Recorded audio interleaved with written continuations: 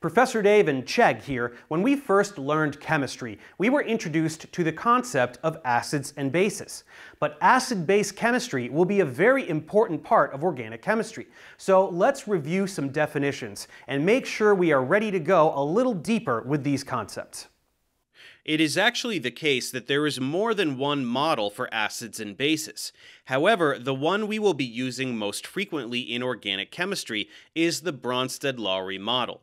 This model describes an acid as something that donates a proton, and a base as something that accepts a proton. When we say proton, what we are referring to is a positively charged hydrogen ion. Since a typical hydrogen atom consists of simply one proton and one electron, an H+ ion is actually just a proton, or the nucleus of the hydrogen atom. Proton transfer is the most common framework from which we will be discussing acidity and basicity, so we should get used to thinking of an acid as something that can give up a proton, and a base as something that can accept a proton. Take a look at this reaction with hydrochloric acid and water. These will undergo an acid-base reaction, whereby hydrochloric acid donates a proton to a water molecule, which can accept the proton because oxygen has two lone pairs, and we will represent this activity by drawing an arrow from the oxygen atom to the hydrogen atom, and then another arrow from this hydrogen-chlorine bond to the chlorine. This indicates that there is a new oxygen-hydrogen bond, while the electrons in this bond remain with the chlorine atom, resulting in the chloride ion.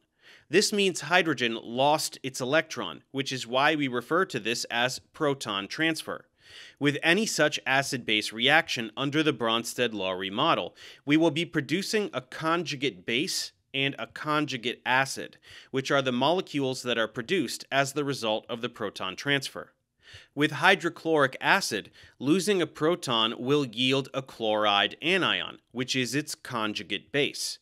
If this were to act as a base and accept a proton, we would get back hydrochloric acid, which is why these species have a conjugate relationship.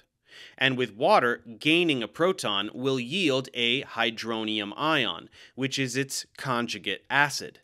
This is H3O+, with a positive charge on the oxygen atom, since it has donated one of its electrons to hydrogen to form this covalent bond, leaving it to contribute only 5 to this Lewis dot structure.